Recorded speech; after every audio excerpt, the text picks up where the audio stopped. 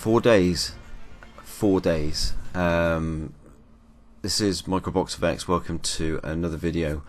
And yeah, we are 4 days away from the launch of Xbox One X, the most powerful gaming console ever manufactured by a console developer. And we're 4 days away.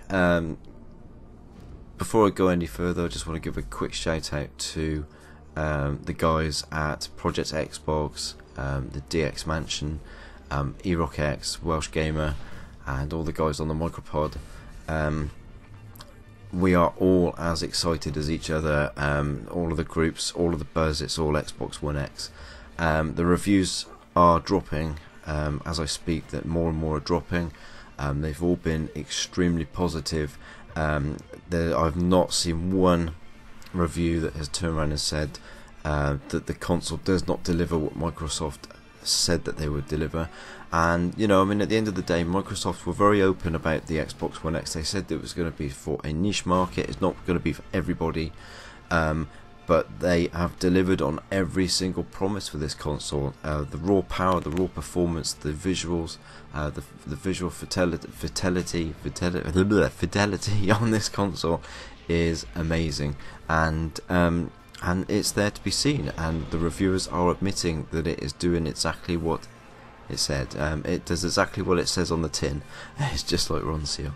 And Microsoft have not overpromised on this console. They told you exactly where they were going with this.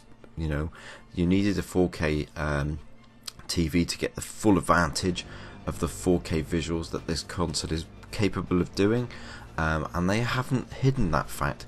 But you don't need a 4K TV to, you know, have an advantage with this console. It is more powerful. It downgrades the graphics from 4K to a 1080p monitor, so you're still getting a higher visual quality than you would on the standard Xbox One S. This is something that some of the reviewers have seem to sort of not cover. They do say in some of the reviews I've read, you know, if you haven't got a 4K TV, then this isn't the console for you. That's not the case. If you want more power, if you want your games to run smoother at a higher resolution and with a better graphical fidelity, higher sort of detail on textures, then you will still see that on a 1080p monitor running on Xbox One X. You will still see a difference. But you know, as they say, you do need a 4K TV to take full advantage, and that seems to be the case with many of the guys that I've spoken to that have got Xbox One X's on order. They've all bought 4K TVs specifically for this, or they had 4K TVs beforehand. So you know, this is big. This is going to be very big for Microsoft. It's going to be very big for us. I mean, the biggest thing I've seen from all the reviews is that they've all been positive, but they keep banging about the lack of games and the lack of games at launch. You know, I mean, I've got games dropping now that are updating to X. I mean, I've got 1, 2, 3, 4, 5, 6. I've got 8 sat on my dash at the moment. Enhanced for Xbox One. They've said that there'll be 70 by the time the console launches on Tuesday, and there's 150, 160, 170 games in total as it stands at the moment that are going to have Xbox One X enhanced features, and that's incredible for a console that's just launched. I mean, you're not seeing that. I'm making a point of not going down the Sony PlayStation route in this video. I want to stay well clear of it, but when you compare the two launches, they're massively different. The amount of enhanced games that are coming to Xbox One X and will be available on launch day is incredible, and massively overshadows the PlayStation Pro of this time. I mean, they're severely lacking on enhanced titles, and the Xbox One is really showing them how it should have been done.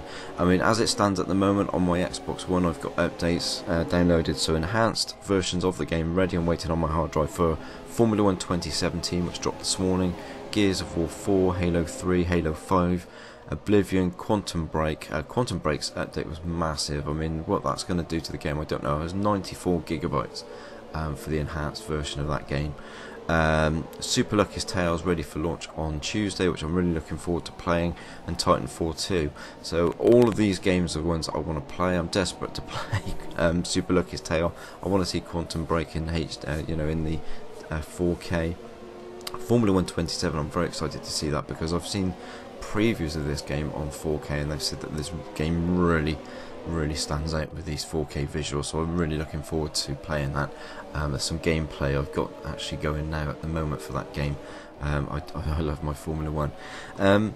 So there you go. And as I said earlier, Microsoft haven't they haven't oversold this. They've told you from day one that this console is not for everybody, and this is more for the hardcore gamer. One review actually said it was for lazy PC gamers. I'm sure PC gamers are not going to like that very much. I think the biggest thing that I've noticed actually on the reviews for that are dropping on YouTube and on the different forums and web pages, the biggest thing I've noticed is the comment section, because as positive as the reviews are, all the comments seem to be from really salty Sony gamers and PC gamers, and it just seems unbelievable that these guys are coming in to just drop crap in the comment section about a console that apparently they've got no interest in, and I think they seem to waste a lot more energy hating on something that they obviously don't like than they do actually loving the console that they love. So there seems to be a lot more trolling and hating going on than there does gaming these days, and it's a shame. At the end of the day, we're all gamers, and as I said many times, they've been beating this power drum for so long, and now Xbox is delivering the power that so many gamers apparently wanted, and they're still getting hate from it, hate for it from certain gaming areas. Personally, though, as I said, really excited for this launch. I'm more excited for this launch than I was the original Xbox One launch. There was a lot of bad press and a real bad taste left in people's mouths after the original Xbox One launch, due to a very poor E3 and the way that it was foreseen and the way it was advertised, and the way that Microsoft presented it, and then obviously the way that Sony redid their press conference to sort of make Microsoft's press conference look even worse for gamers, when we all know it wasn't. The things that Microsoft were on about at that time were really good, and they would have been really good for us. But there you go, that's the way it goes. A new era, Xbox One X in 4 days. I'm really excited for this launch. I can't wait to get hold of mine. I'm keeping an eye on my Amazon account to see when that drops, when they're sending it out.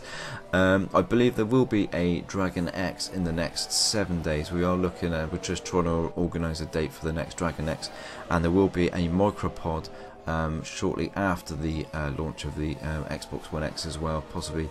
I think we were looking around about the second weekend after release, but I'll confirm that in a video a bit later on. Anyway, that's all I've got for you today, so please like, subscribe, leave your comments, don't forget to hit the bell to get notified of new videos. Thank you to all of my new subscribers and my old subscribers. The channel continues to grow. I'll hit 500 subs now. I cannot believe that the channel, after I closed my original channel, to get back to 500 subscribers with a new channel, I'm really I can't thank you enough. I really can't. So there you go, another video done, and I'll see you on the X on Tuesday. I really cannot wait to plug that console in. Take care, guys, and I'll speak to you soon.